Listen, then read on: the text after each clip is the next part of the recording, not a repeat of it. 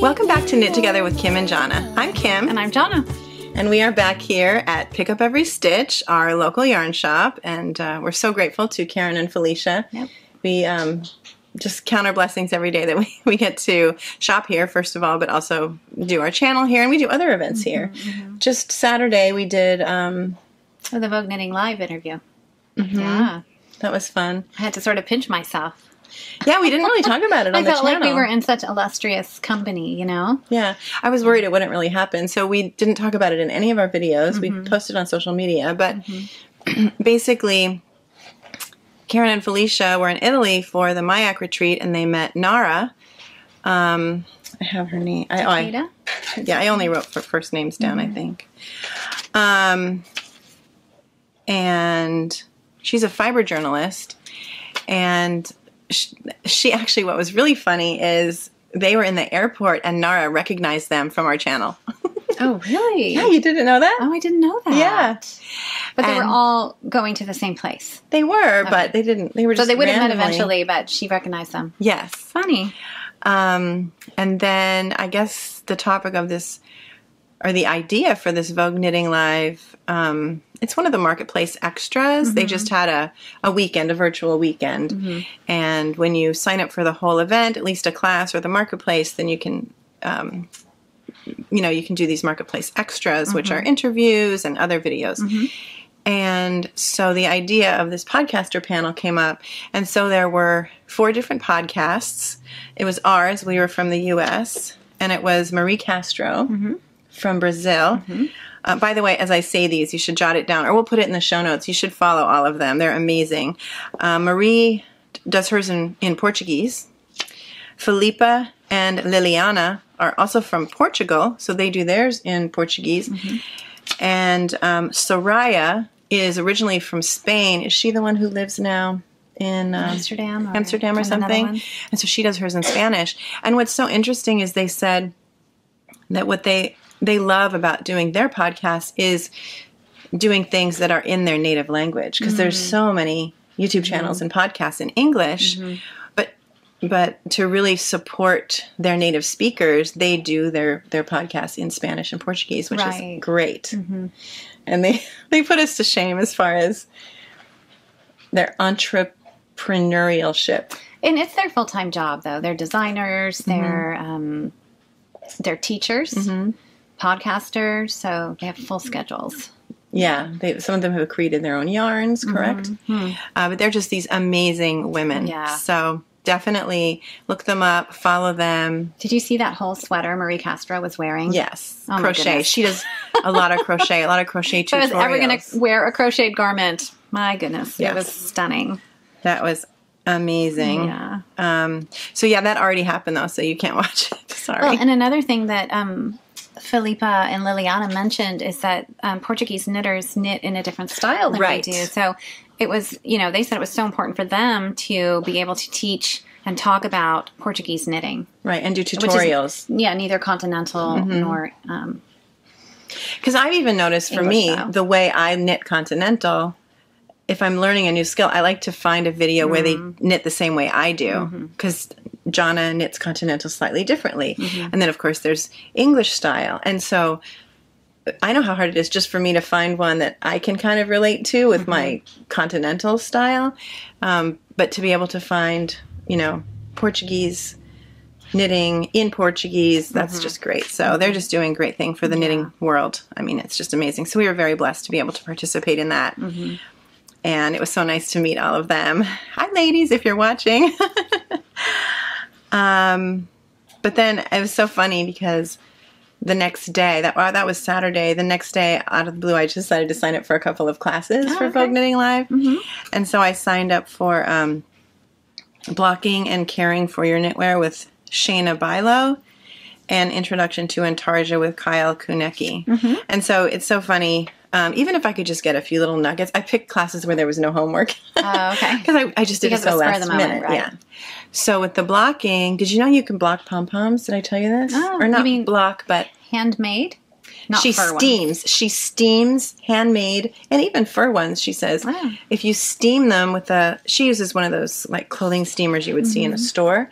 If you steam it, it opens up the fiber so it doesn't look stringy anymore, like a yarn pom-pom. It actually looks like a puffball like you would see. And then the same thing with these. Well, I noticed when I was looking at them, Emily, one of the women who works here, she was shaking them vigorously like this to fluff them up because obviously they come in plastic bags and they're probably all smushed together. Yeah. So, yeah. So you should try. She said it works for fur. Fur and faux fur as well. Okay. So try steaming them. So that was one main thing I learned from her. That was really interesting. I learned a lot more. And then with the introduction to Intarsia, I'm doing that Amina sweater, and I just wanted to watch it because I kind of taught myself. I hadn't really taken a class in it, and so I don't know. I just wanted to see if there's something new I could learn, or Anyway, it was really good. He is a great teacher too. Both of them were really great. So that was fun. What else? Oh, do you want to announce the Ask Us Anything winner? Oh, yeah. So this is episode 13, and in episode 12, to celebrate our 1-year anniversary, we asked people to comment below that video and ask us a question, ask us anything. So there were 205 comments or questions, and I used a random number generator and drew number 156.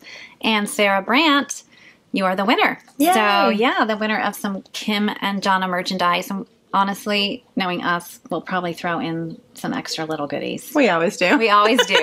So it's fun for us. So email us at KTOG with Kim and Jonna at gmail.com. KTOGW, Kim and Jonna, it's below. Everything's in the show notes. You can fast forward through all the blather in the beginning. I put a timestamp for works in progress and finished objects and acquisitions, and anything else we talk about is in the show notes below. So don't listen to me. Look at the show notes and email us. Yes. Okay. Yeah, congratulations, Sarah. We're so excited that you won. And thank you, everybody. It was a really sweet question, too, by the way. And then we're going to film an episode and we're going to answer a lot of the questions. We can categorize and kind of cover a bunch of questions at once. So I think we'll be able to get through a lot of questions. Yeah, it'll be really fun. Yeah. And that'll be a video where we can just knit the whole time and answer the questions. That'll be really fun. We won't be talking about what we're making. Right, exactly. Yeah, so that's cool. Let's see. I think the other stuff we'll talk about at the end. Let's get right into the knitting. How's that sound? How does that sound, Jonna? Oh, Pearl loves the smell of the farm yarn. Hey, Pearl, sweetheart, you cannot have that. I know that smells like that smells like a friend, but it's not. In Jonna's bag. You're so clean. You got your hair done. Me too. She did. Yeah, I got like 3 inches cut off my hair. Yeah, you got a haircut. So cute. And you're all clean. Yeah. Okay, but go away from the sheep. Go away from the sheepy wool. Alrighty. Do you want to talk about what you're wearing? Sure. Yeah. I am wearing one of my many Ranunculi from Midori Hirose. It's my newest one. Yeah. I knit this last year out of Monostil Uruguay Silk Blend, which is a DK weight silk and merino blend, single ply.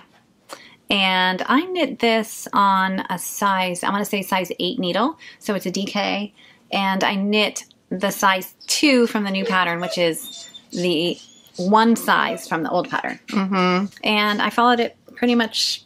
Maybe this is the first time I've actually followed the pattern, actually.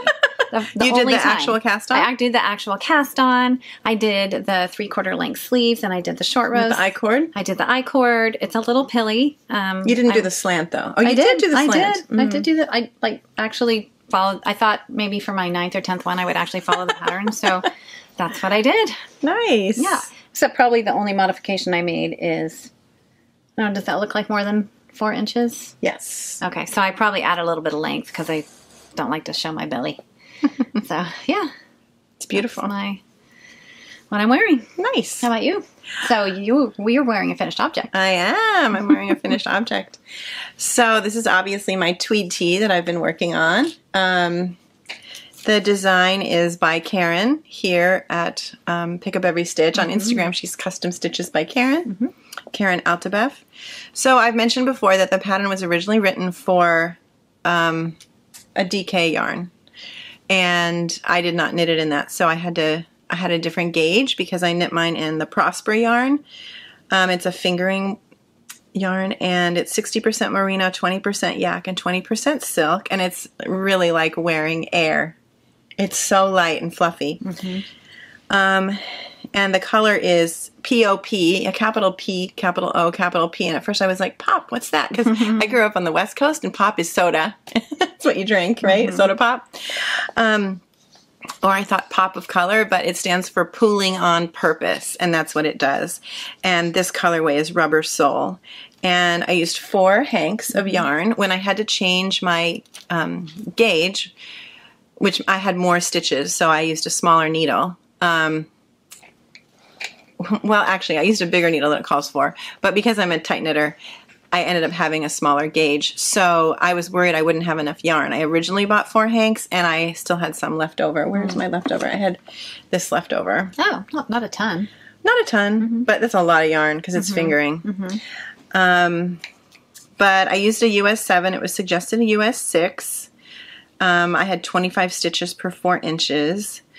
And with that, Karen, I've talked about this before. She helped me calculate. I wanted a 44-inch bust.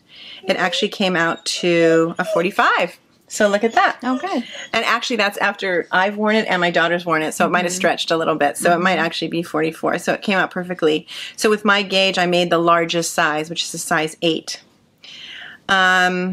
I already talked about some of the mistakes I made. I was missing stitches, so on my last raglan increase, I just increased in every place that I needed an extra stitch. It was many. I mean, at least 4. But nobody would ever notice. I couldn't even tell you where it is. But the other one I wanted to talk about, last time I talked about it, it was already bound off. The body was bound off, and I had about 1 inch of rib. I also decided to just do 1 by 1 rib. Karen has her alternative to rib written in the pattern, but I just wanted it just to be like a little more casual. So I just did 1 by 1 rib, and I used my regular bind off, which for me, my regular stretchy bind off is knit 1, well, knit or purl, follow the pattern, and then those 2 stitches you knit together through the back loop, and that's how you decrease 1. And then you knit the next one in pattern, then you knit them together through the back loop. Okay. But when I finished, it still wasn't stretchy enough. It just wasn't, because the sweater is just really springy and stretchy and glorious. And it just didn't, the bind off didn't feel like it matched the sweater. So I, I started the first sleeve. I think last episode I was doing the rib on the first sleeve. And I decided then, I tell you always, I'm a lazy knitter. I just want to do the path of least resistance and just do the easiest thing and the fastest thing. And I'm not a process knitter. I don't crave to learn something new just for the sake of learning something new. I crave the object. So whatever is the fastest thing, that's what I want to do. And I know a lot of people, once they learn an Italian sewn bind off or a tubular bind off, they swear by it and they never do anything else. And I know it looks beautiful, and I've done it once on something, and I just kept resisting. But when I got close to the end of that sleeve, I said, you know what, I'm just going to try it. So I asked Jonna to tell me which video she used, and it's the chili dog video. And there's this really interesting thing where you put one of those clippy stitch markers in the first 2 stitches, so you don't have to do any setup on those first 2 stitches. You also don't do any setup rows. So technically it's not really a tubular bind off because there's no tube being created. It's more like an Italian sewn bind off. But instead of doing 2 setups, the first 2 stitches with setup stitches, she has you put a little clippy stitch marker on it that holds them, and then you bind them off when you go the first round, and then as you come around the end, you bind them off again, where you include them in the end of the bind off. So, and it was just perfect from the first. It was so perfect. It really was. I don't know why I resist. I'm just so old school. I don't know, but thank you for that video. And I think for me, everything is new to me, so it's not. Yeah. Yeah. So I'm not set in my ways yet. I'm very set in my ways. No. So I then, at that point, even before I did the second sleeve, I ripped out the bottom of the sweater. And I actually decided, because I did 2 inches of rib, about 2 1/4 inches on the sleeves, and I had only done 1 inch on the body, and I just wanted to add another inch. So anyway, so I added the extra inch. I did the chili dog tubular bind off. In the round. Right. And it's perfect. Yeah. Oh my goodness. It's so beautiful. And then I did the second sleeve, and it's really, I mean, it's hard to say it's my favorite because I love my Orkney. I love so many sweaters. But before I even could wear it, well, let me finish with this first. So the finished measurements, just so you know, my chest is 45. My length from the underarm to the rib is 12 inches, and I think the pattern said 11 inches, so I made it a tiny bit longer. My rib, as I said, was 2¼ inches, so total length from the underarm to the bottom of the rib is 14¼ inches, and my sleeves are 17¼ inches long. But I wanted my daughter just to try it on because it's hard for me to see what it looks like when I'm trying it on, so I had her try it on. My daughter Elena, who lives with me, and she said, "Can I wear this to work tomorrow?"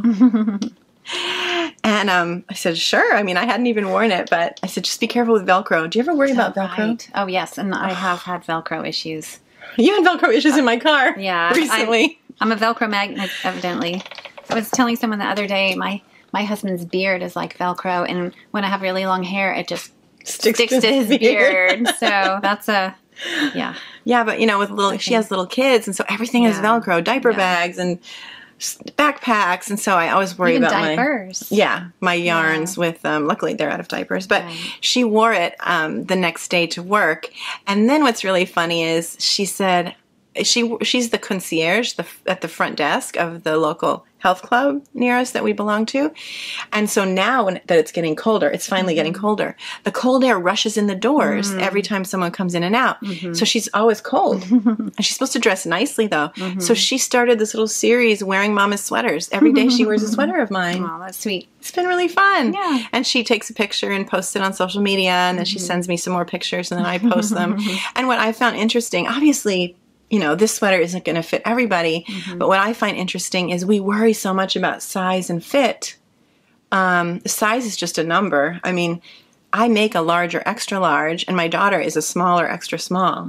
And she's wearing these sweaters, and they're oversized, and they look beautiful. It just depends on what you feel good wearing, what you like. Yeah, and what we were talking about is she's pretty tall. She's very tall, so, 5'10". 5'10", so I'm 5'7". Yeah, so she's accommodating some of the, you know, the length of the sweater really well. And she's drop dead gorgeous. So. And the way she styles them are so neat. If you want to see a beautiful, beautiful young woman. By the time this airs, she will have gone through all my sweaters because I really don't have that many. But if you want to follow me on Instagram, it is me, Knitty Kimmy, or on Facebook. Then you can see the whole series. Just because every day then I repost it, and it's been really fun to do that. And she's as beautiful on the inside. She is. Yeah, she's really sweet. Okay, so and then obviously you can follow my daughter as well. What is she now? Still Elena Ramirez. Yeah, still Elena Ramirez. We can put that in the show notes as well on Instagram. She has a bit of a following. And actually people now are asking, and they always do, can she make one for me? You know, can I knit a sweater for them or whatever? And so I've told her to say, well, you can learn to knit. And then she's been sending people, you know, go to pick up every stitch, tell them Elena and Kim sent you, maybe take lessons. That's that. Sorry, I'm rambling, but it's been funny to see. It's been fun and funny. And also my daughter is, you know, I don't know, it's on her Instagram page, but she's just recently gotten divorced, so she's going through a hard time. And so one thing I thought about one day when she was wearing my sweater is, I asked her, does it feel like Mommy's arms are hugging you because you're wearing my sweater all day?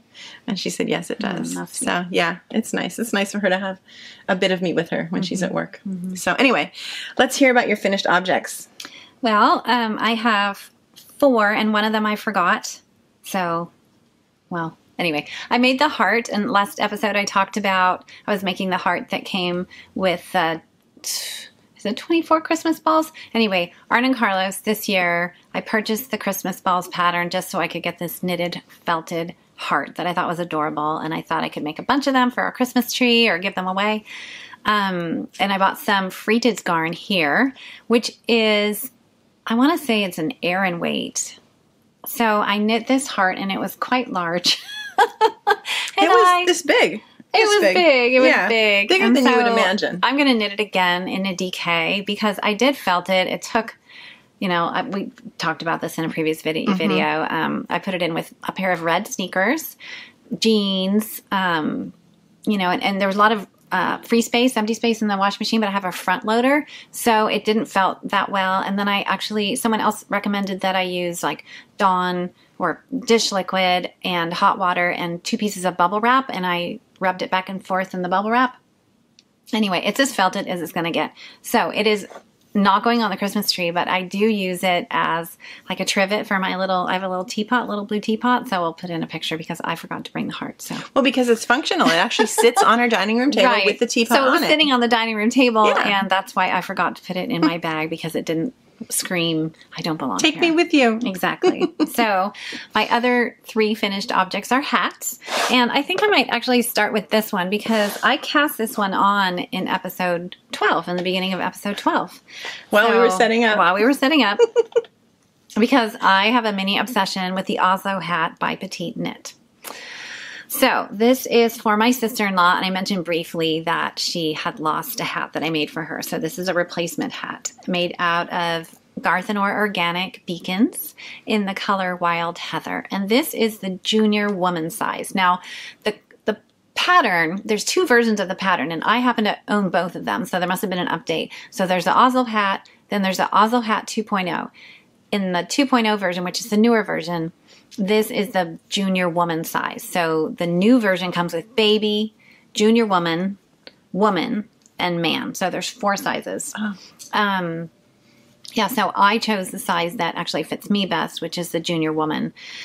And I actually made a baby size, which I'm not sure which kind of baby that it would fit, but okay. So this is what I have left over from the second skein. So it came in 50-gram skeins. And I purchased the pom-pom at Pick Up Every Stitch, and they have a ginormous selection of pom-poms. I have some here next to me, but they also have a ton of pom-poms around the corner that I can't show you. But if you need a pom-pom, call Pick Up Every Stitch. Mm-hmm. Yeah. So, and they're not all on their website because a lot of them are one of a kind. And as soon as they're sold, then they would have to modify the website. Right. And, it's a hassle. So this one does have a button for the perky pom-pom. Is it a 2-hole button or a 4-hole? It's a 4-hole. I just put it through. A 4-hole button. I put it through just 2 of the holes. So actually, I should probably have tied this a little bit tighter. And I wish these buttons were a little bit bigger, but it's what I could find at the time. Yeah, so I did want to talk about this pattern a little bit because there are 12,000 projects on Ravelry, but there's some issues, definitely. If you read through some of the projects, people have had some issues with the pattern. So, let's see. This pattern is not the Mohair edition. The Mohair edition, you hold 2 strands of mohair. This one, you actually, is recommended that you hold 2 strands of the Sandnes Garn Sunday. Now, the Sunday yarn is a light fingering. I want to say there's over 500 yards in 100 grams. So it's definitely a light fingering. Mm-hmm. So I either use a regular fingering plus a mohair to make DK, or I just knit it with a DK yarn. And this is a DK yarn. Mm-hmm. So 1 strand of DK. The gauge is 22 stitches for 4 inches, and my gauge is just spot on with a US size 4 needle. So yeah, I get really lucky with my gauge. Let's see. So the original pattern I mentioned has a child size, which I guess corresponds to the new baby size, and it has a sewn down brim. So you start out knitting, and you knit for a while, and then I pick up stitches from the cast on edge. So I fold the brim, pick up stitches from the cast on edge, and knit it together with the stitches that are on my needle. Now that works great for me. I don't have any issues. The most important thing though for me is to find that first cast on stitch, and I put a stitch marker in it so I know where to start. Because if you start off a stitch or 2, your brim is going to be twisted. So definitely be careful. So show me exactly where is the cast on row? Where on the hat is the cast on? It's knitted together with this right here. It's here. And so you knitted that way and around? Or I don't know. So when you start the hat, you're knitting the brim. Mm-hmm. So I'm starting from the cast on edge. Mm-hmm. And so I guess I'm starting here, knitting down and knitting up Okay. Yeah. And then you just continue knitting for a little while. Remember, you thought we that talked was about because, that. Yeah. I thought it was so that you wouldn't see the river stuck in it, but right. It actually helps with the fold, you said, right? Mm-hmm. I think so. It gives you a definite place to fold the brim up. Mm-hmm. And so then you have this brim, and you have the end where your needles are, and you have the cast-on edge. Then what do you do? So I just fold it up to meet the... You fold your needle up on the outside? No, I fold the casted-on edge up on the inside. Okay. To meet... So I have wrong sides together, just like sewing. Wrong sides. Mm-hmm. Instead of right sides together, wrong sides together. So your right sides are showing, and then I pick up a stitch from the cast on and I knit it together with the first stitch on my needle, and I just do that all the way around. Now, there's a big debate if you go and read some of the projects on Ravelry. A lot of people say just to use a provisional cast on, and absolutely, if that is what you want to do, absolutely do that and it will work beautifully. I personally can't be bothered, and picking up the stitches from the cast on edge, it's very it's you find easy. It easy? It's, one stitch right after the other, and it has a absolutely beautiful, seamless result. So do you pick up that stitch, put it on your needle, and then knit the two together? Mm-hmm. I see. Mm-hmm. So, nice. Whatever floats your boat, you can do it however you want. There is debate about it, though. Now, there is also a difference in the pattern, and this is getting into minutia here, but this one has one knit stitch between the decreases. The original pattern doesn't have that knit stitch. So you can knit it, you can leave it out. You can do your decreases together. You can choose different decreases. She doesn't do an SSK. She does a different kind of decrease, but honestly, you can do whatever you want. And the only other thing I wanted to mention is there are excellent tutorials on PetiteKnit.com. So if you have any questions about the cast-on edge that we just talked about, I watched the video myself today, and she does it exactly. Now, by she, I don't mean Meta. I mean whoever she hires to do her tutorials did it exactly the way that I do it. So I thought that the tutorials were great. Was there one other thing I wanted to mention? So in the directions, when she talks about the decrease rounds, it almost seems like you should move your beginning of round marker, but honestly, just read the directions, stick to the directions, and when it says, knit to the marker, slip the marker, and then knit the decrease, just follow the directions is my best advice. So trust it's the a pattern. very simple pattern, but I see where, people can, wonder if they're doing the right thing. So anyway, I love this pattern. I honestly, I say to my dad every once in a while, he's 89, I'm like, oh, Dad, life is hard. Sometimes I just want to knit around and around and around. So this has just been my comfort knit, and I'm absolutely loving it. And I hope that I can think of more people to knit hats for. So anyway, that is also for my sister-in-law. And I have a lovely neighbor who, I had to run over to her house the other day. I'm like, help, I need help. So, did you need a cup of flour or something? No. Yeah, so I said, hey, I know you won't let me, return the favor, so can I knit you a hat? And she said, She said, yeah, you can. She said she had a hat that a college roommate had knit her that was now too big. And she said, but warning, I have a small head. So I had her come over and try on my hat, and it fit. But I thought, just to be on the safe side, I will make the one that's just smaller. So this is the baby hat. But honestly, I don't know. This is big for a baby. But this yarn, I have to just say, is my new favorite yarn. It is incredible to knit with. What is it? The brand is Pascuali, and this is a Tibetan. Yes. And your favorite thing last episode was knit in the fingering version of this same yarn. Yes, the sweater with the fingering. The Richmond Hill pullover. Yeah, the Fair Isle sleeves. Right, the Richmond Hill pullover. It's the softest yarn in the world. I mean, probably not, but one of them. It's just beautiful. It's organic merino and yak in the color aubergine. And of course, I found this pom-pom and I just thought, oh my goodness, this is a match made in heaven. It's interesting because the Pascuali website actually calls this a worsted weight yarn, but it comes in at 274 yards for 100 grams, which is definitely in the DK. So I'm not really sure. It's on their DK wall. Mm-hmm. It knit up to be DK. So I'm going to say it's a like DK. A worsted, but yeah. Yeah, I'm going to say it's a DK. So yeah, that is my big spiel about the Oslo hat. I think I would consider myself an Oslo hat expert at this point. Nice. This is my 6th one. And I've made modified versions. But honestly, it's just a great all-around beanie. And I love the pom-poms. Obviously, you don't need to use a pom-pom. Mm-hmm. The pattern actually doesn't have a pom-pom on it. So, yeah. Nice. All right. Oh, and this is how much I have left over from the second skein. And this was, this was a little bit of a splurge. It's $22 for a 50-gram ball. It was a little bit of a splurge, but it was absolutely worth it. But it's a little hat, so. Yeah, and I am concerned. I did make one, and it is pilling a little bit. So I think with the yak, this is not going to pill at all. And the Garthenor organic was actually fairly reasonable.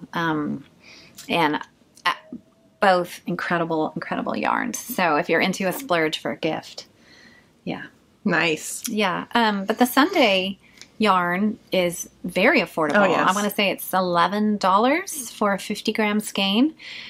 And what did I say? There's 200 and something. How do you remember these things? 257 yards. Well, I was writing my notes. You're amazing. 257 yards per 50-gram skein. Yeah, so you need 2 of them. So that'd be about a $20 hat, $22 hat. So I think that's fabulous. Exactly. So for a 100% wool hat. Oops. Yeah, Norwegian wool. Uh-oh. I just got the Oops. I hate that when that happens. It's fine. It's just like, oh, I didn't realize I was at the end of the ball. I need a sip of tea. Mm-hmm. And by the way, my only finished object is this tweed tee. So Jonna is covering all the finished objects today. Well, they're all little. So we got home from the Fiber Festival of New England. Right. That we went to on November 5th. Was that like 2 weeks ago? Yeah. And it was fun. It was so relaxing, and it was a really nice setup. The aisles of the festival were wide. We could get in and out of booths easily. It wasn't crowded. There were really adorable animals, and we saw some friends. We saw the Knitting Posse. We also saw Kevin and Ray from Needles at the Ready, and we brought friends. Yes, we did. That was fun. We brought Claudia and Elise, Jonna's friend Claudia.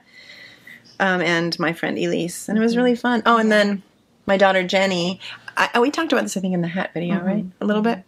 I realized the night before that she only lived a half hour away from the Fiber Festival of New England, which was in West Springfield, Massachusetts. Right. And so, my daughter has 3 kids, so they're usually crazy busy on Saturdays, but they weren't busy, so they drove up and they met us there, and they had so much fun as well. My daughter is not a knitter. I've taught her Elena's a little bit more of a knitter. Elena's the one who's been wearing my sweaters to work. Jenny has learned to knit, but she just has 3 little kids and really busy life right now, so she doesn't have time. So they came up. She wore a ranunculus I made for her, which was so cute. And the kids, I gave them each, I said this already, I gave them each a couple dollars, and they got to buy, there's a lot of little stuffed animals and jewelry and stuff like that. That was really fun. But we had fun. Yeah. Yeah. It was an old-fashioned road trip. Yes, it was really nice. And I hadn't seen my friend Claudia in a couple months, so we had a lot of catching up to do. We saw a whole bunch of viewers. Yeah, we did. We took a lot of pictures, and thank you to everybody who came up and said hello. Yes. There were a couple salty air tees, so we took a couple pictures. I was wearing my salty air tee. Both of them were gray. They really matched yours, right? Both of them were. Was it the same yarn? Did they both make No, I think one used Moondrake. And mine is knit in Pearl Soho linen quill, and mine is like a pinky red color. But it was really warm that day. I'm so glad I wore that sweater because it was a little warm. Yeah. Yeah. Yes. We'll talk a little bit more about the Fiber Festival of New England at the end, right? Yeah. Nice. But did you buy this yarn there? So, yeah, that's how I got on the subject. So I bought this yarn, and I think I wound it into a cake as soon as I got home. This is from Foxhill Farm, and this was my destination booth. If I didn't see anything else, I was going to Foxhill Farm. So this is their Aran weight. How did you know about Foxhill Farm? From Kristen Lair, from the Kristen Lair podcast. Oh, okay. Yeah, YouTube channel. So I bought this Aran weight and I knew I was going to make a hat out of it. And this is Jason's Cashmere hat. It's a free pattern on Ravelry. And I have made probably 6 of these also. And I made this in a couple nights. So this is a fairly quick knit. Now I want to talk about the color of this yarn. It's not dyed. It's a Morit. M-O-O-R-I-T. I'm going to put it in the captions. M-O-O-R-I-T. So it's crossed. She has a Cormo flock. I don't know if this is Cormo, but it's a Morit cross. So it's naturally this color. The Morit sheep, the Morit recessive gene, these sheep have brown leather, brown noses, brown fur, all different shades of brown, honestly, from light brown to dark brown. So merino sheep over time have been bred to have the whitest of the white fleece. And so this Morit gene has been bred out of the current flock of merino sheep that exists today. So it's relatively rare, and I just thought it was I just loved the aesthetic about her booth. Nothing is dyed. Everything is its natural color. I love that. So I bought 1 skein of this, and I have this tiny ball left, so I was definitely playing yarn chicken, but I knit the hat to pattern. It has just a beautiful crown, beautiful cables and decreases. I didn't use a cable needle. This yarn is definitely woolly wool. And my husband tried it on today, and it looked really great on him. So I'm giving this to my husband. He doesn't wear hats too often, but, you know, when you need a hat, it's nice that he has a couple to choose from. I also made him an Oslo. But one thing I wanted to talk about that a viewer actually commented about blocking / washing and hats in particular. Now, as Kristen says, you know, your mileage may vary. Absolutely do whatever you need to do. And sometimes I block my hats immediately after making them. Sometimes I don't. Sometimes I wear them first. However, I did want to talk a little bit about blocking hats and the reason why you might want to block a hat. Now, this is woolly wool, and I knew it has vegetable matter in it. It could also have other things in it.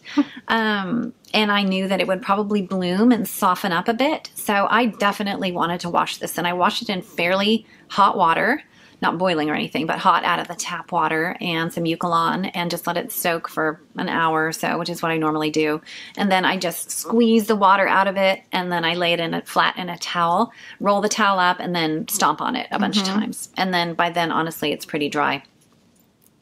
Now, I didn't want to make this any larger than it was. So honestly, I just laid it flat to dry, and I'm home. So I'm turning it inside out as it's drying. I'm rotating the way it's laying on the blocking mat so that I don't get a crease. So honestly, it didn't need a lot of shaping. So that's my little spiel about blocking. Now, why you might not want to block a hat. If it's made out of superwash and you don't want it to stretch, you might not want to block your hat. You might want to just have it conform to your head.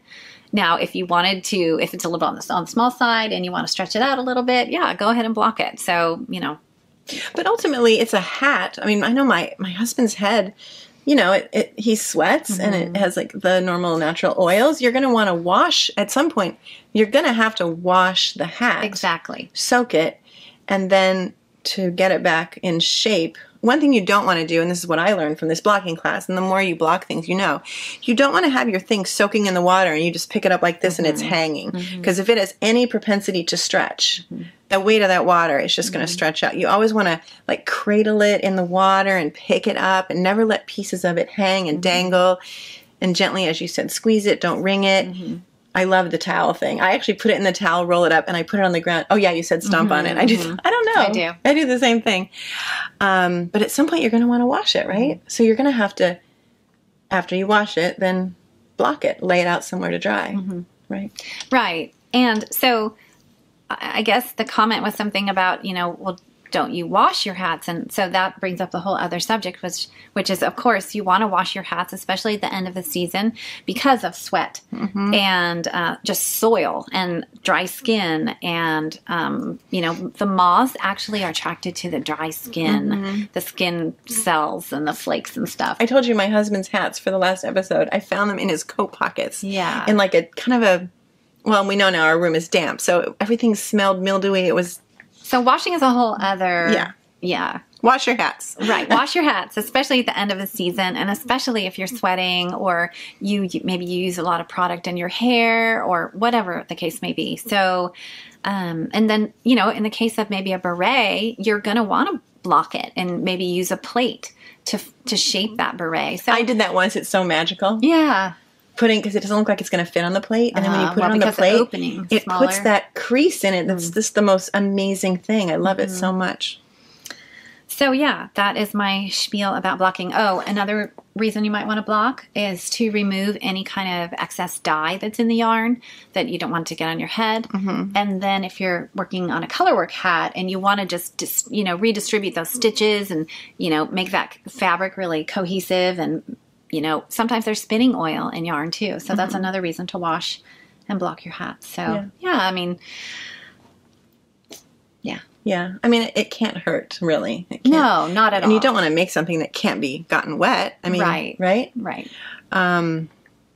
Speaking of that, a lot of your hats you're gifting. So do you give them, I always give a little bit of yarn, like a butterfly of extra yarn, and I always give them a label from the yarn ball, and I point out to them to look at the care instructions so that they know. Do you do the same thing when you give a gift? So usually it's to a family member, and I just put the fear of God in them and say, don't lose this, and don't put this in the washing machine. But this one actually is going to a friend, so I'm going to give her the little label that came with the yarn and show her how to remove the pom-pom. I was thinking I could have tried this one on.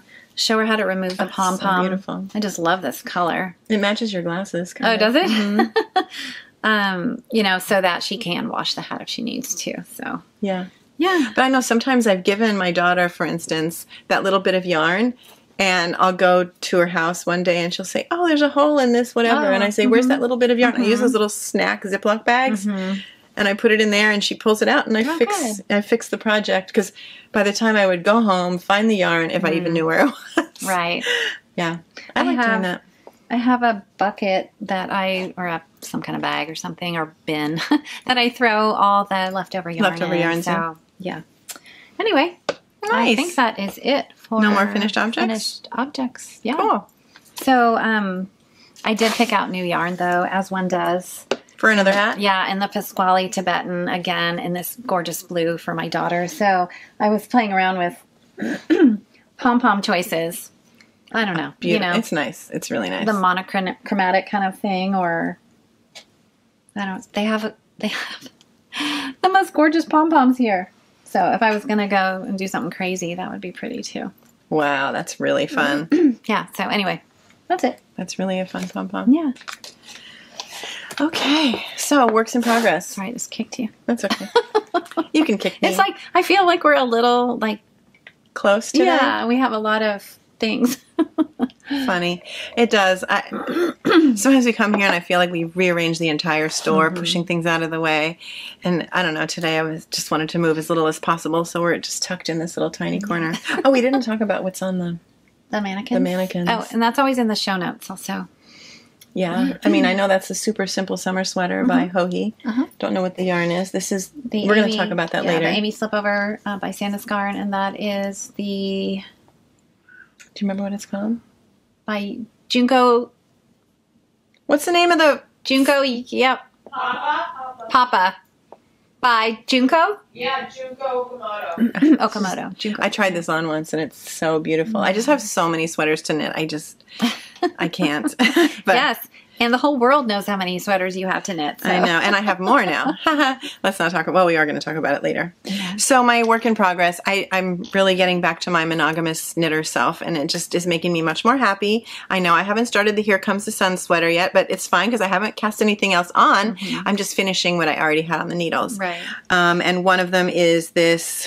baby blanket. Again, it's inspired by Isabel Kramer's Vika shawl. Half of the shawl is stockinette, and half of it is these delicate little, I mean, they're kind of like cables, but it really isn't. You slip the stitches on the right side and the wrong side, and then the next row, you move that slip stitch over a couple of stitches. So, and they move toward each other. So it's not really, it's more like a slip stitch thing, but it's really easy to knit. It's just slow. And this is the project that I take out of the house because the other project is my Amina. And I love it. It's really soft. I'm a little concerned because I only did a 1-inch rib and it tends to flip up a little. And I asked about it actually in the blocking class with Shayna. And she said it's probably because I should have used a smaller needle on the rib. It's probably, but if I stretch out the center of the blanket a little bit, it should be fine. But it's a baby blanket. I mean, it's going to be on the floor. It's going to be... It's not a garment. Getting tangled in the wheels of a stroller. And I'm using Long Yarn's Aura, A-U-R-A, which is completely machine washable. It's cotton, mostly cotton, and then some nylon. So it'll be perfect for a baby that I don't know. The baby was already born. I talked to the grandfather, who is my brother's friend, and I'm not going to make a baby bonnet. He's perfectly fine with the blanket. He said they can wait. At this age, you don't have a baby sleep with the blanket anyway, right? So, yeah, it's fun. I can't wait to finish it, though. I can't wait to cast on something new. Yeah. My Here Comes the Sun. The yarn is waiting for me. I haven't started swatching, but I really can't wait. So that's one of my whips. Nice. Let's hear about yours. Let's see. Well, my big one is my Zoria sweater by Marzina Kolazek in Knitting for Olive, which I did buy here at Pick Up Every Stitch. I was reading some of the reviews. This was $10 for 50 grams, 125 meters in the color powder. It does look a little pink now. The first time you showed me, I didn't think it looked a little pink, but today I do. think it's a little pink. I think it looks a little pink. I'm hoping it's a little pink.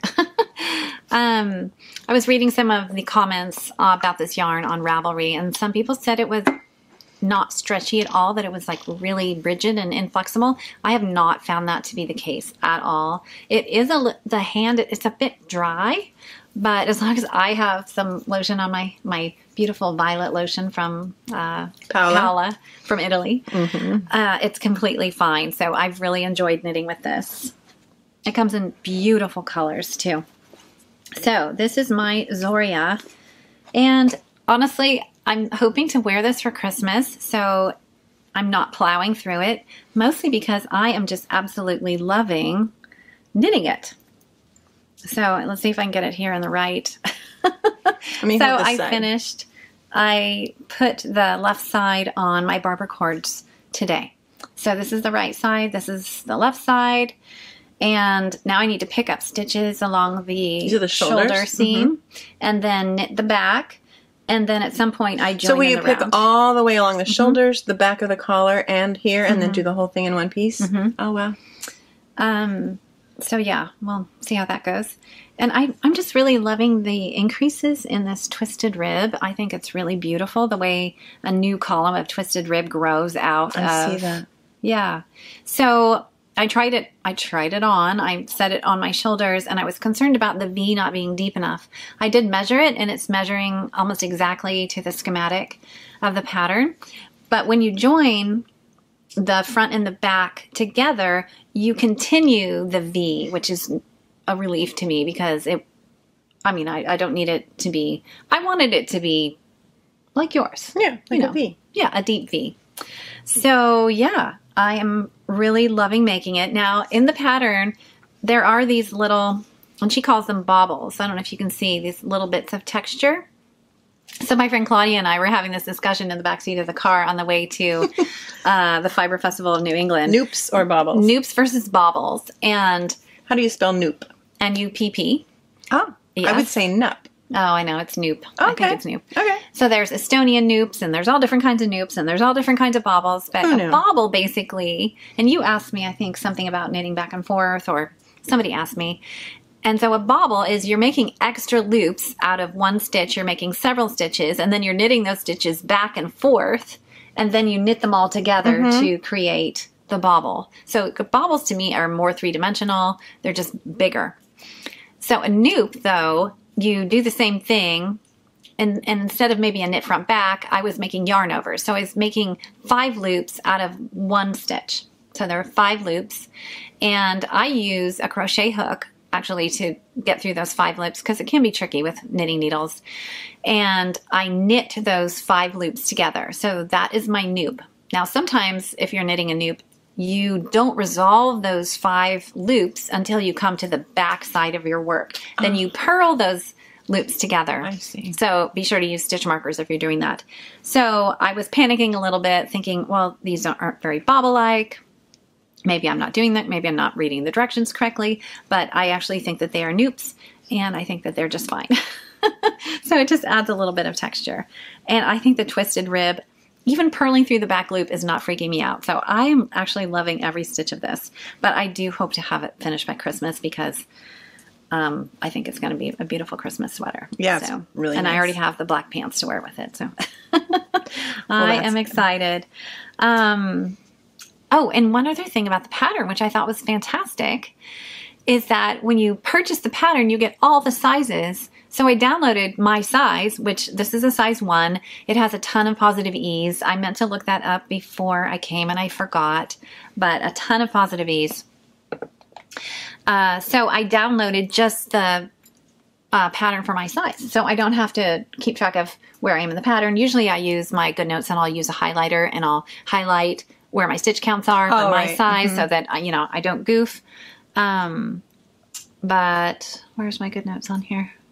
So you basically only have, you don't have all these parentheses with all these other sizes. No. It's only your size. It's only my size. That's and so brilliant. I had this panic moment where I was like, what size am I making? And then I realized that it was only one size.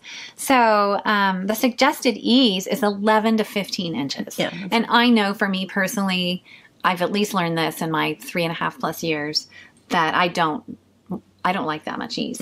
So, and I'm going to make it fairly cropped, which is how I normally make things. But the pants I got to go with them, I got them at Zara, and they're so high waisted. They're you know, they're practically in my armpits. So yes, it will be cropped. So that is my Zoria. Nice. It's a slow burn, shall we say.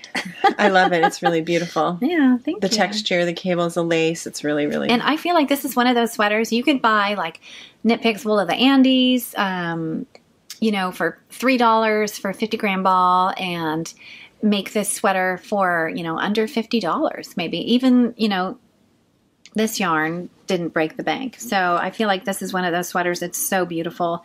You could easily buy... oh, and this is in a me-made project bag. My little rice bag. Jonna's circled bottom rice bag. Yep. Designed by Casey Stevens. Is that? Oh, wow. Yeah, who recently posted on Instagram that she lost her dog. So, not, and by lost, I mean her dog passed away. So, yeah. Anyway. All right. All right. So, we have a few more minutes on this go around with the camera. Okay. So, my next whip, my only other whip, well, besides my primrose, oh my goodness, well, maybe I'll talk about this before I have to turn the camera off. I just got the email from Arne and Carlos that About they'll be the in Prince crochet. Edward Island doing a class on the exact blanket that I'm crocheting of theirs, the primrose, the Gunhilde, I think it's called in Norwegian, and oh, how I wish I could go. It's a 3-hour class, but it would take 12 hours to drive there. Over 12 hours. It's a little silly. But they did a little short video today on YouTube that they're going to be in Brooklyn. I know. You know? I know. How did you find out? I watched the video. Oh. Yeah. But we keep trying to figure out how we can go meet them. We can meet them. Yeah, we would love to meet them. So close yet so far. Mm-hmm. Yeah. So we'll see if we can make it happen. But I won't be able to go to Prince Edward Island. No. Anyway. So... really onto my Amina. Okay. So I have really been working on my Amina, and I really cannot wait to finish it. As I mentioned, I started it last January. I bought the yarn, and I bought a pre-order of the worsted book, which I have in here, which is a collection of knitwear curated by Amy Gilles. I'm sure everybody in the knitting world has heard of this book. Love it. But, of course, I'm motivated by samples. So last year at Wool & Folk, I saw this sample of the Amina sweater designed by Sylvia Watts Cherry. And as soon as I saw it, I knew I wanted to knit it. I mean, it was beautiful. So, so I bought the yarn and the book. As soon as I got the pattern, I'm pretty sure I swatched and I cast on last January. So I did the back pretty quickly. It's a traditional knitted flat. You usually always knit the back first. So the back is finished. And it looks like it's going to fit me perfectly. It can have more positive beads, but again, I don't really love tons of positive beads, so I think it'll fit perfectly. So that's the back. The colors I chose are the Amy Gilles version. The Sylvia Watts Cherry are kind of more pastel. And I am using the colors, Moriah is my main color, Sandstone, Stone, and Avoine. Avoine? A-V-O-I-N-E. That's kind of the lighter cream color of La Bien-Aimée Corey worsted, which is the suggested yarn. I am making the 5th size, the positive E. I think the chest measurement will be around 50 inches, but it's completely a rectangle or a square. There's no shaping at all. It's a, one of those more kind of old-fashioned drop shoulders, but there is shoulder shaping, so it's not truly a square. Also, I did get gauge with the suggested needle size, a 6 for the body, and the ribbing is done with the US 3. And I think Pearl is here. Exactly. I think Pearl sees the dogs from the daycare walk by, her buddies, and then she barks at them and says, "I'm still here, I'm still here." Also, this pattern is a cropped version and a regular version, and so I am not doing the cropped version. So I did finish the back, as I said, and then, as we know, it's okay, dogs bark. I really would like a refill on my tea, but I thought it'd be kind of rude if I got it and walked out. You want to go make tea? We can take a little break. Are you sure? Yeah, sure. Let's take a little break. How are we doing on time? 5:29. Okay, that was nice. I think we should have halftime now. Okay. I mean, like every episode, we should just have a halftime. Sure, an intermission. Yeah. You've been watching too much football. I know. Oh gosh, no, I don't watch any football. That's my husband's deal, but yeah, I don't know, just to refresh your tea and let people out of the store. Yeah. It's fun. Yeah. It's nice. So back to your Amina. My Amina. So I cast this on last January. And as I said, I did the back, and now I'm working on the front. Then when it got too warm to have this laying in my lap, that's when I put it down, which I usually never do. And I also, honestly, I didn't own any summer weight sweaters. Because I knit myself my first garment. It was a t-shirt in the summer of 2019. And so really just since COVID have I started knitting for myself, or right before COVID. So I put this down last late winter, early spring, and started knitting a lot of summer weight sweaters, which I'm so happy with. So I was a little nervous to pick it back up, but as soon as I picked it up, it was like riding a bike. I completely remembered what I was doing. Obviously, it's in Tarja. And I just finished, when I had put it down, I was halfway through the 3rd repeat, and now I finished that repeat and I started the next one. I think there's a total of 6 probably, depending on how long it's going to be, and maybe starting a 7th to finish off the shoulders. So I'm really excited about it. I have been sewing in my ends, weaving in my ends as I go. I finished, it takes me a whole day to weave in. Actually, a viewer asked, and I think per repeat, what I've been doing, okay, I had never really done intarsia before. My only intarsia was a dinosaur sweater in 1988 with the dinosaur, so it wasn't that many different yarns. So I looked up some videos, I looked up, looked in books and everything, and I didn't really know, obviously I wasn't familiar with the pattern, the chart so much, so I literally cut, each stripe is a separate yarn. Even if it's a gray stripe for 2 rows, and then a brown stripe for 2 rows, and a gray stripe for 2 rows, I literally cut a different yarn for each section of stripe.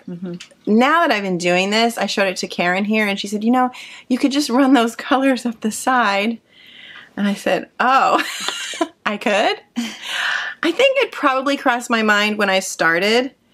Even these brown frames, there's 4 rows between each one, and I thought before I started, can't I just run the same yarn all the way up? Obviously the second side has to be a different yarn. It has to be a different piece of yarn. You can't do both sides. Needles here. It's okay. It's not going to fall off. But when I showed Karen all the yarn ends I had to weave in. One pattern repeat has 178 yarn ends to weave in. It's going to tickle your tummy. Well, I'm probably going to wear something under it. Yeah. I always wear tank tops under everything. Oh my goodness. Did you show the other side? Yeah, but I think I'm keeping the ends longer until I block it in case because it has cabling. Oh, okay. I want to stretch it a little. I don't want the ends to pop through. Right. And then after it's blocked, I will cut the ends shorter. Okay. But it almost looks furry on this side, right? But I'm getting really excited about it. And what I was wondering is, if I did, now this next section I've already cut all the yarns and I'm already starting with each yarn separate. But maybe for the 5th repeat, if I wanted to try to run the yarns all the way up, would it look different from the front?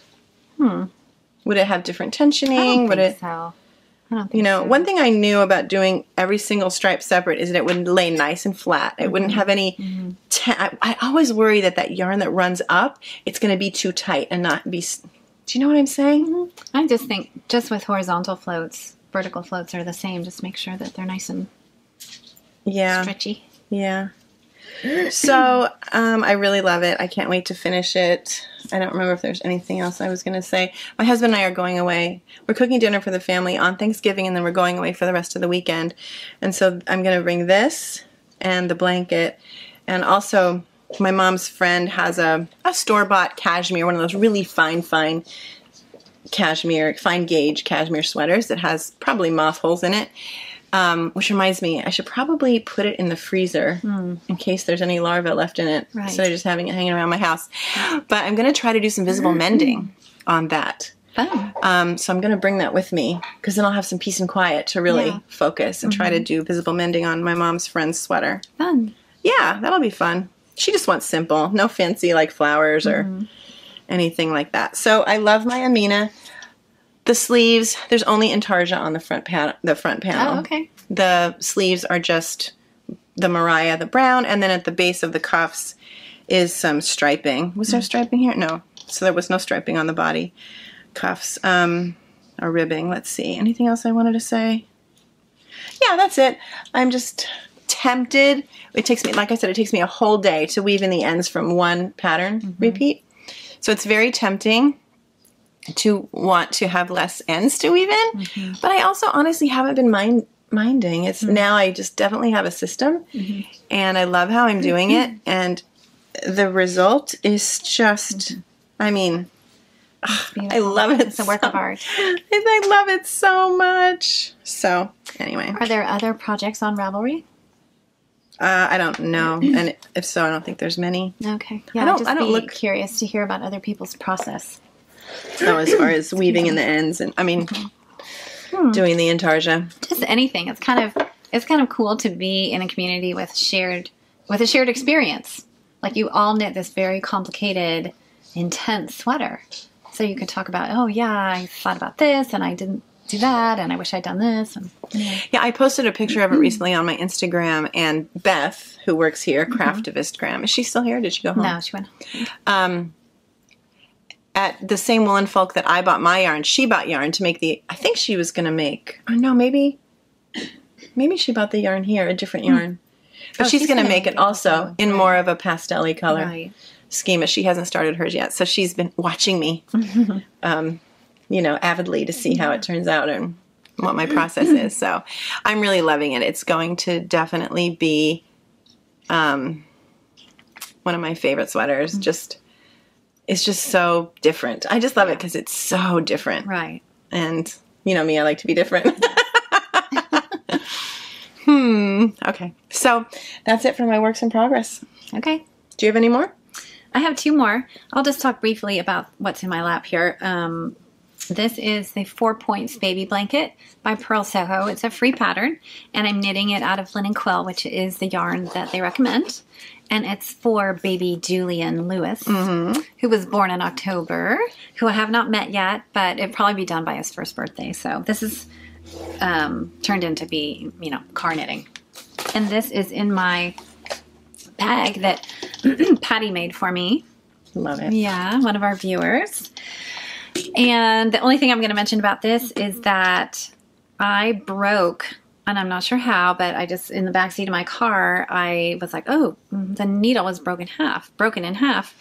And someone mentioned that Leica would replace them. So I went to their website and I downloaded the return form and I followed the directions, mailed them, I think, to New Jersey, and they sent me a brand new pair of Leica needles. Oh, wow. Yeah, so anyway, just throwing it out there.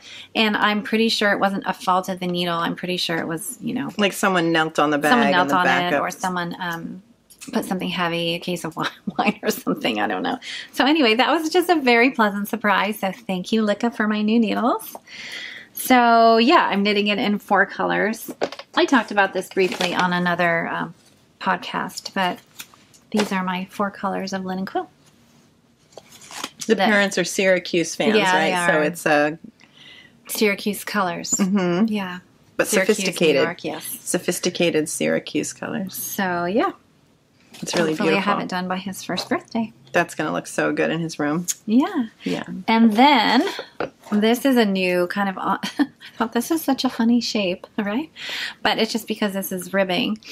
But this is a sock, if in case that's not completely obvious, a toe-up sock, and I'll stretch out some of the ribbing. So Andrea Mowry came out with a new pattern. So she has a pattern called the DRK Everyday Socks, and she said it's her #1 request that she rewrite the pattern for DK weight yarn. So she's done that. So these are the Bear Paw socks by Andrea Mowry. I'm knitting them in Sandnes Garn. Sandnes Garn Spot, which they sell here at Pick Up Every Stitch. And I just thought this was the perfect combo. It has alpaca in it, so it's super soft. Merino and nylon. Mm-hmm. So these will be house socks, and this just reminds me that this is the front. So I did a Turkish cast on, two-sided cast on, and then you make increases to form the shape of the toe. And hers is, of course, beautifully marled in 2 different yarns. But she also writes the pattern, so you can just use 1 color of yarn. So that's what I'm doing. And it's got a ribbed foot. It's ribbed all the way up to the top, actually. So yeah, this will be my, I'm almost to the heel. This will be my first toe-up heel. So if it's all ribbed, isn't that going to be bumpy? On the bottom of your feet? On the bottom of your foot? I will let you know. Okay. I don't plan on wearing these in shoes. Mm-hmm. And I had half a thought about not doing the ribbing on the bottom, on the sole. Mm-hmm. But I decided to follow the pattern. I mean, obviously it must not be an issue if she's, you know. Now these, I just consider they're going to stretch out a little bit. Mm-hmm. Yeah, house socks. So I don't know. I'll keep you posted. I'm sure it'll be fine. Yeah. But it's just something that I thought of. But this is $8.50 for 135 meters, and it's this really is soft. DK. So this is actually DK sock yarn that I think is just super soft and beautiful. So I love it. And of course it's blue. So Yay. yeah. Nice. So that's it? Yeah, I think that's it. Now I did start a project and frog it. I started the Iswas hat, which was my favorite thing from the last episode, because in our Ravelry group, I formed a new little group called Hats, Hats, Hats. So I thought it would be fun to just have everyone share their favorite hat pattern. And someone cast on the Iswas in the beautiful blue yarn, and I immediately got envious. So I bought this at the Fiber Festival of New England. And I bought this for the Iswas hat. And this yarn is Claire's Corey by Foster Sheep Farm in the color Indigo, and it's a DK weight Corriedale Wensleydale blend, 250 yards per skein. So, of course, I just thought this was the most beautiful color blue. I wound it into a cake. I cast on and knit about 5 rows, and my hands were blue. My hands were this color blue. And I have, ivory bedding, and I was knitting my Zoria, and I just was like, okay, I don't even know what to do. Like, do I just make sure I wash my hands before I touch anything? So, of course, I text my friend Claudia. I'm like, help, because she knows all about indigo dye. She loves, her daughter's name is Indigo. So anyway, I figured she's the authority. So I said, I don't know what to do. And she said, you should probably take it off the needles and wash it. So the thing about indigo is that it rubs off. And just like a favorite pair of indigo jeans, if you sit in a car with white upholstery and your brand new jeans, you're probably going to get indigo on your car seats. It's not a mistake. It's not a fault in the dyeing process. It's actually not even excess dye, but it's a phenomenon called crocking. So she said what was happening was called crocking, and that I should wash it. So I washed it in fairly warm water with some Eucalyptus, and you can see. So I took the cake, I put it back on the Swift, and wound it back into a hank, and then I tied it off with some other yarn so that I wouldn't have a big bowl of blue spaghetti. Soaked it in some Eucalyptus and some pretty hot water. I swished it around. I was careful not to, do anything too vigorous, and let it soak for probably an hour. And then I rinsed it, and I squeezed all the water out of it, and I hung it in the boiler room of our house to dry. Wow. Yeah. So I don't think I'm going to have any more. I mean, if I have a little bit, that's fine, but it was really turning my hands blue. So, wow. Yeah. So I do plan to cast on the Eastwas hat in this beautiful indigo yarn by Foster Sheep Farm. Nice. So, yeah. So indigo takes really well on vegetable, on plant-based yarn like hemp and silk and cotton, but it doesn't bond as well with animal fiber. So that is why we're having a little bit of crocking. So, I see. Anyway. You're so smart. Yeah. I just get everything from everybody else, honestly. You are so smart. I just do a lot of research. So since you got that at the Fiber Festival of New England, we're done with our, all of our projects. So why don't we talk about the things we bought at Fiber Festival of New England? Sure. So I'll just say we got there. We didn't really talk about the day yet. We'll just do it quickly. The first booth we saw when we walked in to the left was Long Island Yarns. I didn't buy anything there because I just made that huge purchase at New York Sheep and Wool. But it was nice to say hi. And also my husband and I, the main reason we're going away Thanksgiving weekend. And we chose to go to Long Island because Long Island Farms is there, and they're having an open house. Now, by the time... Christmas open house. Yes, by the time this airs, it will have already happened. But my husband and I are going to go there on Sunday, the 27th of November, and go to their open house and get to see all the alpacas, so that's really exciting. But we didn't buy anything there. Where else? What else did you... We already talked about the gnomes. We bought the gnomes. I did bring one. I opened the girl. So I've started her already. So this is the boy. And he was still in his package. So there's the needles rattling around in there. So I'll just talk about, do you say Jagger Spun? I think so. Jagger Spun. We went to that little booth and saw these bundles. You saw the bundles first, right? And I forgot my bundle. You forgot your bundle. That's okay. Her bundle, she got a smaller bundle, I think. There were 3 different versions of these bundles of Jagger Spun Heather. It's 100% wool. And just look at mine. I got more of the gem tones. Are they beautiful? But I thought, immediately when I saw this, I thought of, what's the name of that? The sea glass sweater. Yeah. I have always wanted to knit this. It reminds me a bit of the Andrea Mowry. Shifty, a little bit. I mean, it's different, but the sea glass is created, I think, to use scrap yarn, but I don't have scrap yarn. But when I saw this, I thought this would be beautiful for a sea glass sweater. So this is going to go at the back, at the end of my queue, behind all the other sweaters that I already promised to make. But I love this. So again, this was from Jagger Spun Yarn. And you bought a little... I did. I bought half as many skeins in like a white or an ivory, charcoal gray, light gray. And you can take a picture of it, right? So we can insert it. But one thing I did want to talk about when we were there was a really lovely woman who works there. Her name is Susan, and her daughter Mackenzie was there. And we were chatting with them, and Mackenzie's a knitter. So I asked the daughter, a lot of times I know I drag my daughters along and they're not knitters, but Mackenzie actually is a knitter. So I said, what are you working on? And she pulled out this project from her bag. It's a pattern from the 2021 Shetland Wool Week book. It's called the Fairag, Fairag cardigan, and it's so beautiful. I'll insert. I don't have a great picture of it. I have a picture of her holding it. Okay. And I'm going to insert it here because it was... I guess I didn't see it. You weren't doing something else. Yeah, you were talking about something else. But it's just beautiful. It's cable-y and lacy and, really, really a gorgeous project. So I love to ask people what they're working on. So where else did you buy something? Oh, I actually spent all my money at Foxhill Farm. So I bought this, which is a DK weight. This is also Moret, 100% wool. It's a little bit lighter color than my hat, you can see. So I bought that. And then also at the same booth, I bought a sweater's quantity of the fingering. This is the Cormo cross, and this is actually what I went there to buy. So I bought 3 skeins of this. Undyed, beautiful, bouncy. Yeah. It's lovely. Yeah. This Foxhill Farm is located in Lee, Massachusetts. So, yep, this was my beeline. Mm-hmm. So, yep, I'm really pleased with it. So, Yay, I love that. Yay. And I bought one more thing. I wonder if I can fit it in really quickly. I like my little yarn babies.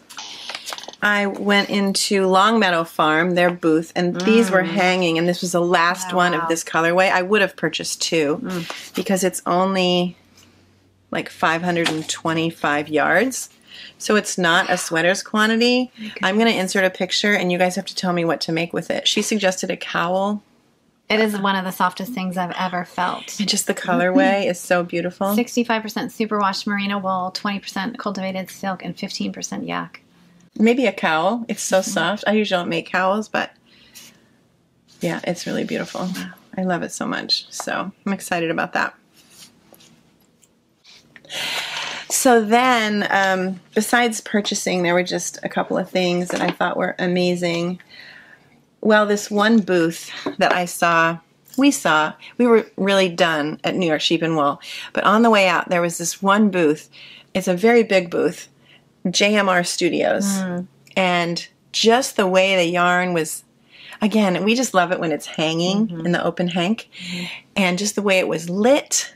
Really lots of bright colors. Like you gravitate toward the neutrals.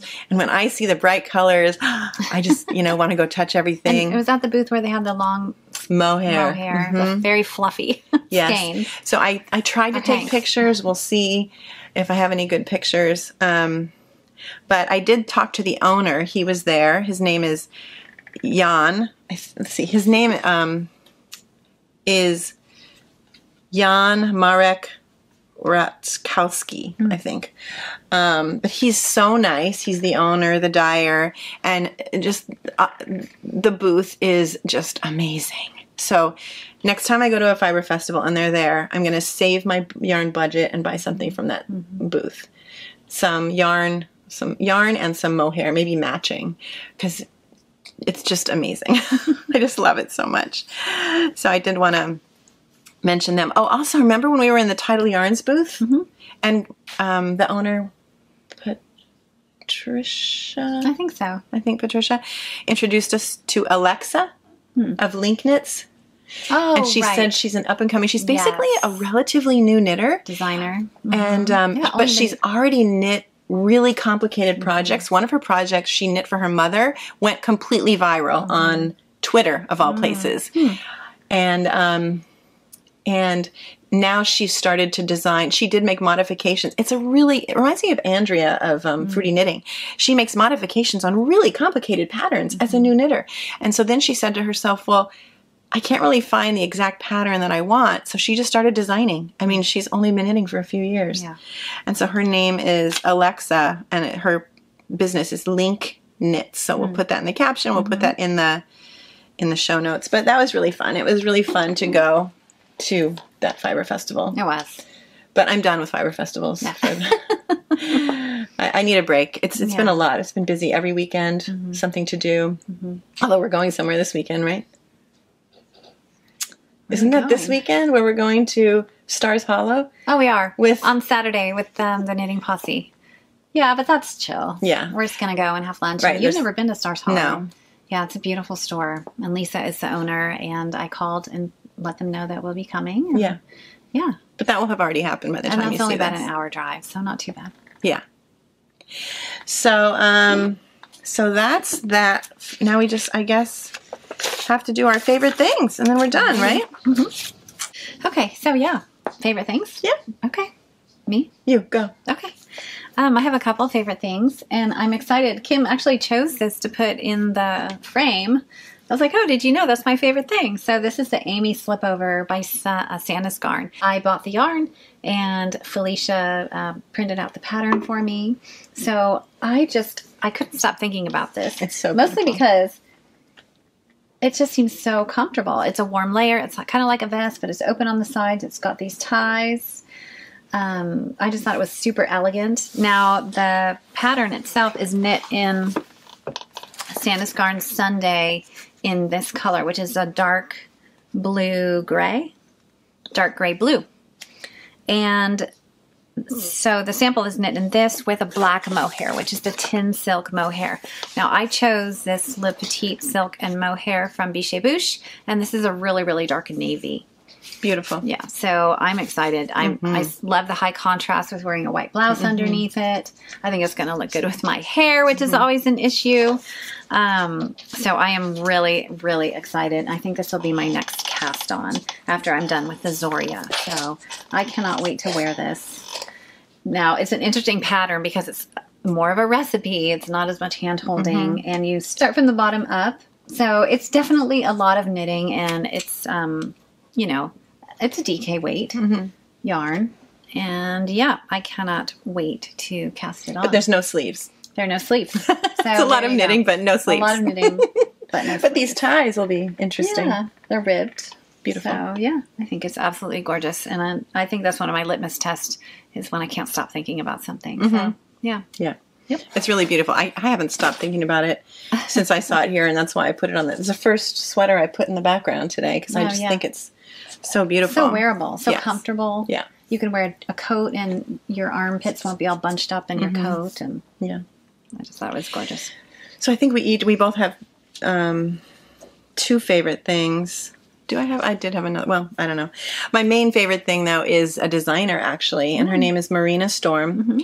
When we were talking about our Fiber Festival, our Rhinebeck visit, I had brought 3 patterns with me. I did buy yarn for 2 of them. I did not buy yarn for 2 others. And the one of them was Marina Storm's The Bloom. And I had shown a picture then of the bloom, and I just thought it was really pretty. Marina does it in a yarn with, I don't know, would you call it speckled? I never know the color, the different colored yarns. What to call, hand dyed, obviously, with some color in it. And I don't know if I want to do that. I haven't really found the perfect yarn to knit the bloom.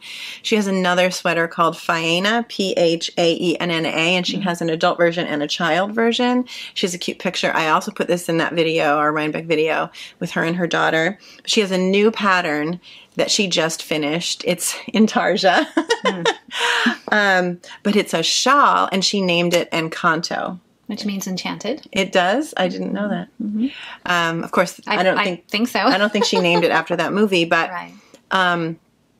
Marina is just adorable. I've never met her, but we've really started connecting on Instagram, and she just has such a beautiful, vibrant spirit about her. I mean, it comes through in her pictures. She's the model for most of her sweater pictures, I'm pretty sure. And she was at Barcelona Knits, and she went to the Mayak booth, and they're going to knit a sample of Encanto out of Mayak and hopefully have it ready for Vogue Knitting Live in New York in February. But it's really a beautiful shawl, and Marina's a new designer. She only has 21 designs. So I love, sometimes we talk about really established designers, and it's just nice to talk about new designers. And she's from Greece originally, and I think she lives in Spain now, pretty sure. She's a mom. She has 2 little kids, and she just is a lovely person. And I did tell her I was going to share about Encanto today. And I think actually I'm going to knit one for my mom. I really want to. It kind of, to me, it reminds me of a butterfly. And my mom just loves butterflies, nature, so I might knit one for my mother. But when I told Marina we were going to talk about it, she offered a free pattern for our viewers. So not every viewer. It's going to be a little contest. So if you find Marina Storm on Ravelry, well, you can find her. We'll put it in the show notes. And then obviously follow her. Follow her. I think it's Storm Knitting Art on Instagram. But if you go to the Encanto pattern, like it or favorite it, whatever it's called, and comment on it. And in the comment, say, knit, besides whatever else you want to say, right. Say Kim and Jonna giveaway. And then she is going to, the Friday after this airs, this is going to air, I think, on Friday, December 2nd. So a week later, on Friday, December 9th, the giveaway entry will end, and then she'll choose a winner from those who commented on the Encanto pattern. And then, just so you know, you can then, whoever wins gets a free, any of her patterns for free. One of any pattern. You don't have to get the Encanto. She has cute socks. She has a really cute little tank top, like a summery thing. And some sweaters, a whole bunch of different things. But yeah, so let's support new designers and go look up Marina Storm and tell her hi from us. So that's my favorite thing. Sweet. Yeah. Yeah. All right. I have one other favorite thing, which is I follow Sydney Craybaugh on Instagram. I think she's Sydney Craybaugh. I think of her as Squidney because she has like Squidney's School of Vintage Knitting. But she has a class that is part of the Floxy's Enchanted Fairy Tale Forest virtual event.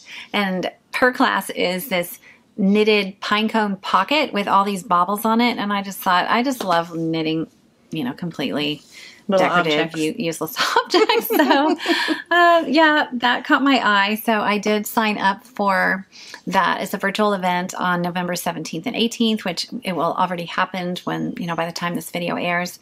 But I am taking the Pinecone Pocket class that I paid for. But as part of these virtual events, there's all these extras. So I am going to definitely tune in for the honey cake baking demo with Shamika Clark, and make a magical crochet flower crown with Chevas. Oh, wow. And I hear the Kevin and Ray talk about Chevas all the time. So that's at Chevyrell, ChevyRell on Instagram. Oh, wow. Yeah, so that sounds fun. Floxy is who's putting that on, and I don't know why that didn't end up in my notes and ended up in yours, but there you go. It's okay. We're still trying to figure out the best way to write our notes, right? Right. Now, I like my notes as different how Jonna likes her notes, but we also like to see what each other are going to talk about. Anyway, it helps me with editing if I have all of Jonna's things on here. But anyway, you don't need to hear all this detail.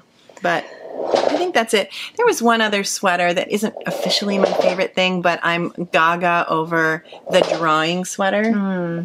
Who's the designer? Who isn't gaga over the drawing sweater? With the flowers and the fade. Oh, I want to knit that. But I'm not going to buy the pattern, and I'm not going to buy any yarn. That's beautiful. Until I finish knitting all my other sweaters. But look up, I guess I'll insert a picture here of the drawing sweater. It's just, it's so beautiful. Yeah. More Intarsia. I guess I'm going to be on an Intarsia roll. But yeah, that's basically it. I did want to say one thing. We had we get comments on YouTube, we get comments on Instagram, we get comments, various places. But Yessie Designs, I don't know her first name, I think. She commented that she loves our podcast because, children can watch it. We don't, say anything sketchy, I guess. And so her daughter loves to listen to us and listen to what we're talking about and see our projects. So I asked what her daughter's name is. So her daughter is Anna Isabella. So hi, Anna Isabella. Thanks for watching. Yeah. But I think that's it, right? Yeah, I was just going to mention a book. Go for it. I started a book, a new book. So I'm listening to A Gentleman in Moscow on audiobook. So I listened to that in the car. So I have not given up. But I did start a new book that's actually on my Kindle. So I'm reading it. It's called Lessons in Chemistry by Bonnie Garmus. I think that's how you spell it. Garmus. Lessons in Chemistry. And it's an interesting book. It has an interesting premise. It's definitely on the light and fluffy so far. I'm only a little bit into it. But if you have ever been scrambling eggs and thought about how protein denatures and doesn't stick to the pan and why pans need to be hot. And if you've ever explained this to your children or your husband, which I've done lots of times, this book is up your alley. So anyway, I love food chemistry. There's a great book by Harold McGee called On Food and Cooking, and it's basically a chemistry book, and so no recipes, but it's all about how food behaves chemically. So yeah, anyway, great book. I'm really enjoying it. Now, I don't say that to intimidate anybody because it's definitely on the light and fluffy side. So, and I think it might be even a love story. So, I wonder if I would like that. I'm now remembering when I loved math in school and in college, and I took this calculus course where the teacher recommended, I think the book was called A Tour of the Calculus, and it's written more like it's not written like a dry calculus book. It's more like the beauty of calculus. And I remember I didn't finish reading it, but I remember starting to read that and just loving it. Yeah, it was really interesting. So I probably have it at home. I can loan it to you.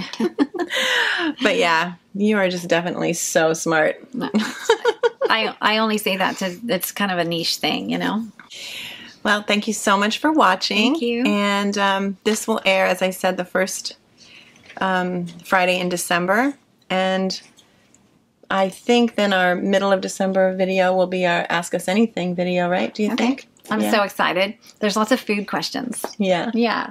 Great questions. Like better than I could have ever imagined.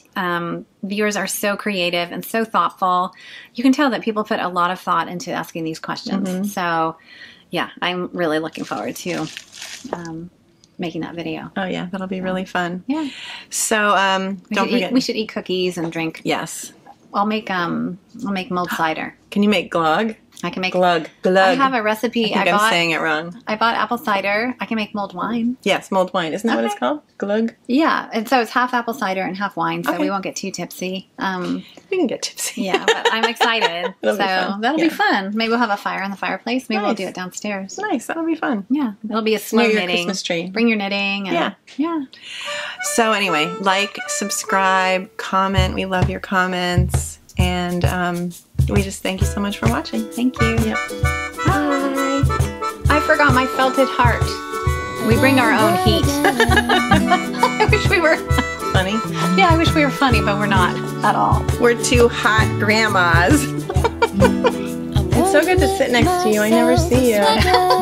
We can't tell you how many times we have filmed 20 minutes and the camera wasn't even on. And then it's hard to remember what we said and what we didn't say, and so then we go back and we don't really. Last time we did that, I actually edited together because the first time we talked about things, it's just more genuine. You know what I mean? Don't you dare eat my gnome or a pom-pom or my hat. I'm still lost, I'm still alone. Who's going to make it right?